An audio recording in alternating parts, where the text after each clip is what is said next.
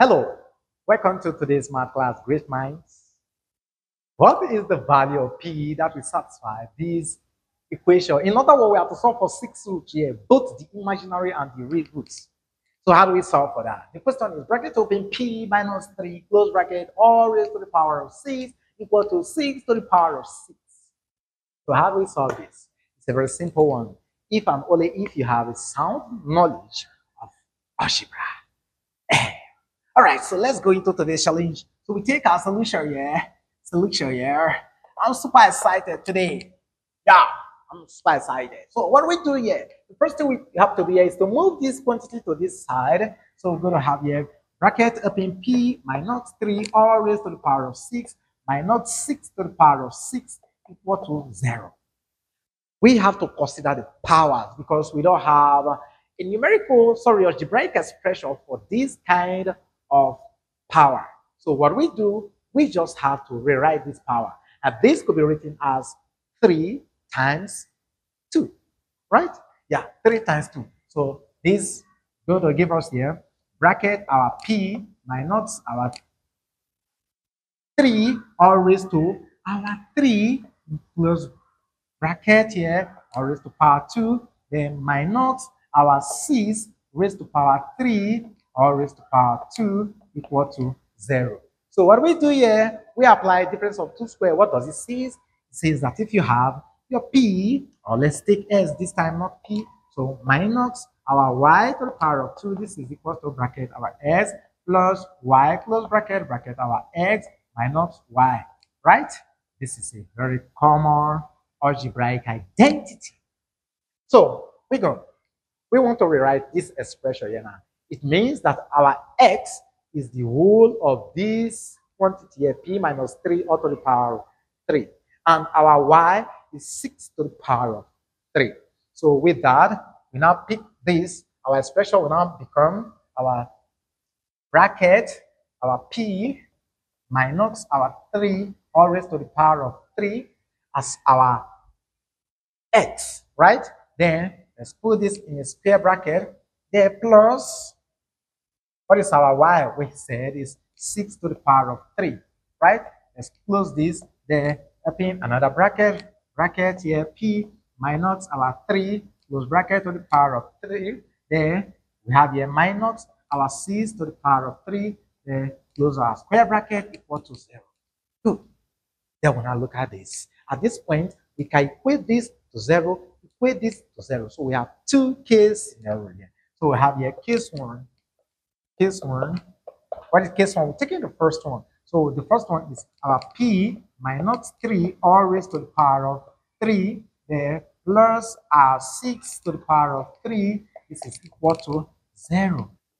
Okay, so what we do here, you discover that this is to the power of 3, this is to the power of 3. So we can use what we call sum of 2 cubed here. What does it say? It says that if you have your X to the power of 3 plus your Y to the power of 3, this is equal to your X plus your Y close bracket your X minus your X squared, then minus your X, then we have your X, Y plus your Y squared. Okay, this is what we call sum of your 2 cubes.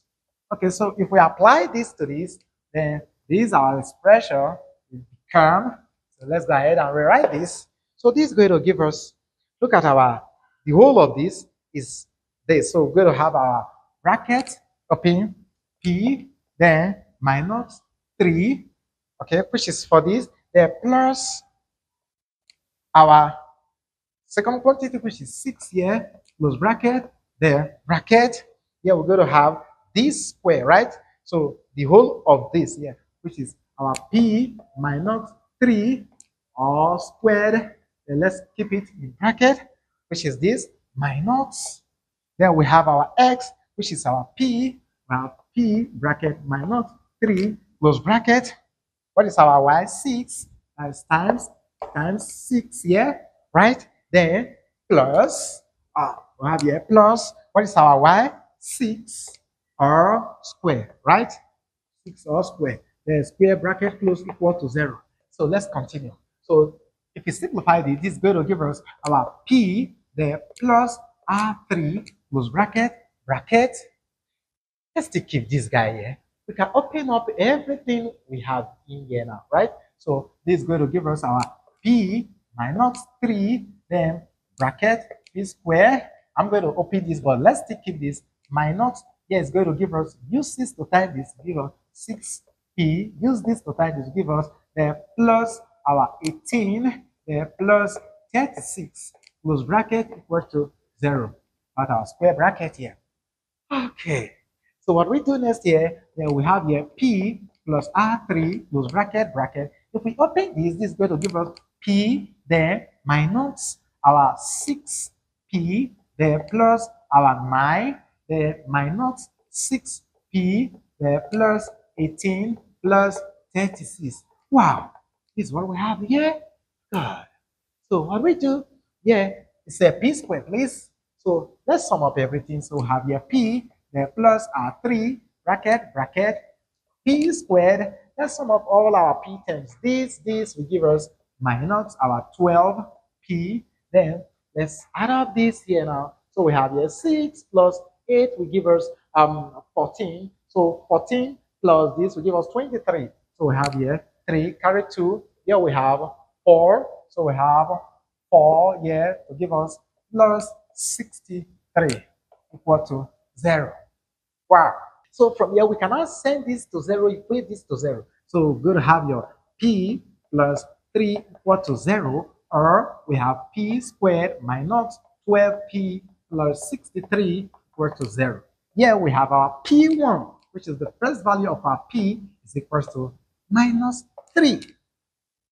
So let's keep this, and we take off this now. So when we take off this is a quadratic equation. So we're going to solve this using the quadratic formula. So using the quadratic formula, so we're going to have here to be our P is equals to minus B plus minus the square root of B squared minus 4AC all over 2A. What is our A? Our A is 1. So we have A is equals to 1, B is equals to minus 12, and C is equals to 63. So let's quickly substitute in here and see what this gives us. So we're going to have here, or this now implies our P will now be equal to, so we have minus 12. Okay, it's going to be minus minus. So minus bracket minus 12 close bracket plus minus the square root of our minus 12 all raised to the power of 2, then minus 4 times 1 times 63. Wow, this is all over our 2 times 1. Oh my goodness. Can we continue on this other side? Okay, let's continue here and see what this is going to give us in turn. So this is going to give us our P will now be equal to, that's going to give us positive 12, then plus minus. This is going to give us 144. So the square root of 144, then minus 4 times 1 times 64 will give us 252. Okay, so we have here, we're going to manage this space here. So we have 252, right? All over our 2 here. So this is equal to our P will now be 12 plus minus the square root of, if we subtract 252 from 144, we're going to have minus 108. So we're going to have here minus 108. This is all over 2, which is equals to our 12 plus minus. Now, 108 can be expressed as 36 times 3. Okay, so we have here minus 1 times 36 times 3 all over our 2. And we know that the square root of minus 1 is iota, and 36 is a perfect square. So this is going to end up giving us 12 plus minus our 6 iota root 3 all over 2. So we can use 2 to divide to 1. 2 here 6. 2 here we have 3. So we can equally simplify 3 out again. So this is going to give us our 3 into 3 here will give us 2 plus minus 3 here will give us 1 iota root 3. So we have 2 roots from here. So let's continue on this side and write out the 2 root from here before we go into our second quantity, which is this very one, before we solve this very one. Okay? From there, we have our P1. So we're going to have our P1. Okay? P1, sorry, P2. We're going to have our P2 is equal to our 3 bracket 2, then plus iota root 3 close bracket, and our P2 is equal to our 3 bracket 2 minus iota root 3. Okay, now let's go to case 2. Look at our case 2. That's why I decided to leave this part. So we're taking our case 2 here. So our case 2, we have, so here we have our P minus 3 all raised to the power of 3 minus 6 to the power of 3, right? Equal to 0. Again, if we apply what we call the difference of 2 cubed, what does it say? It says that your x to the power of 3 minus your y to the power of 3, this is equal to bracket your x minus your y, close bracket, bracket your x squared, then plus your x, y, plus your y squared, right? Good. So again, if we take this, we're going to rewrite this in this format. And so this is going to give us here our, what is it going to give us here? Okay, yeah. So this is going to give us our P here, which is our x here, minus our 3. All right? Good. There, close bracket. There we have here minus our 6. There all in the square bracket. Then into, we have our P minus our 3, close bracket.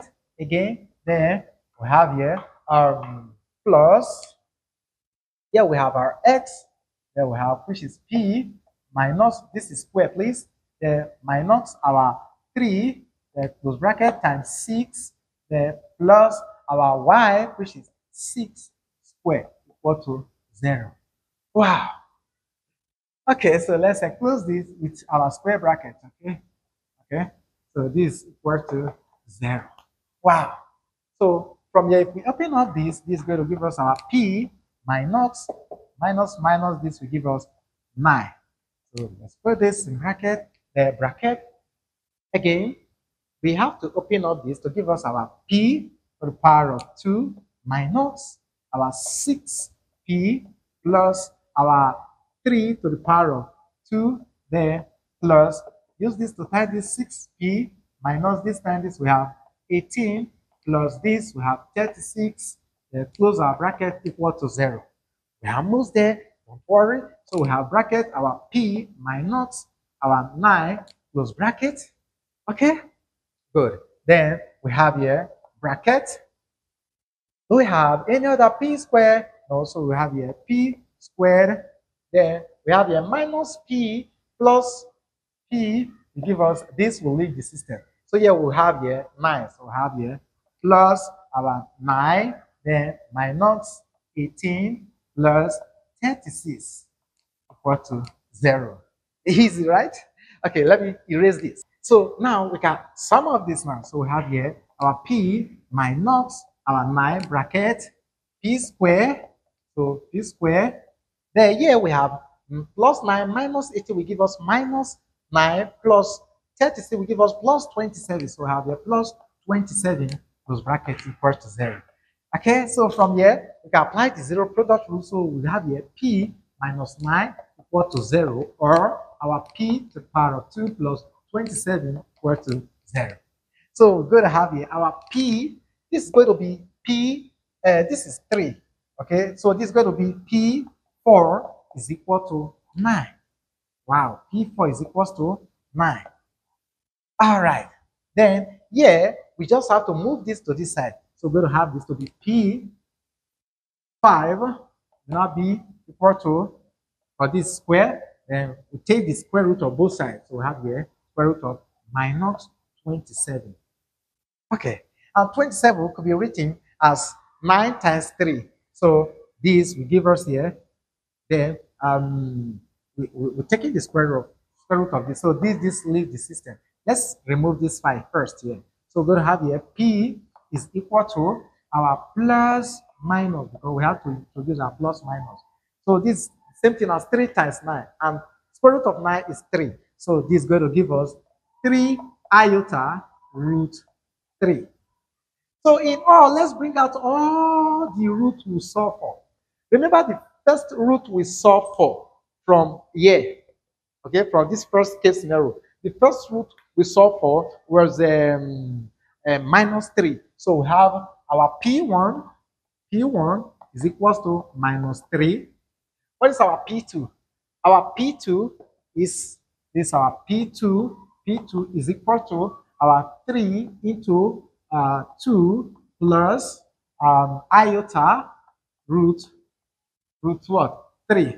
The P3 is equal to our 3 bracket our 2 minus iota root 3. Then our P4, where's our P4? We have our P4 is equals to our positive 9. Then our P5 is equal to, we're taking the positive one first, so we have 3, then iota root 3.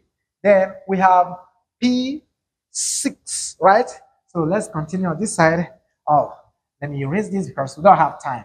So we have our P6. So our P6 is equal to our 3 minus 3. Oh, please. Pardon, so we have here minus 3 iota root 3. All right. So these are the values of our P, 6 of them that satisfy this original equation. Thanks for being there. Though it's lengthy, but we've gotten the final answers to this. Remember, this is Online Maths TV. If you do not subscribe, subscribe. See you in our next class. Team Dale, keep winning. Bye for now.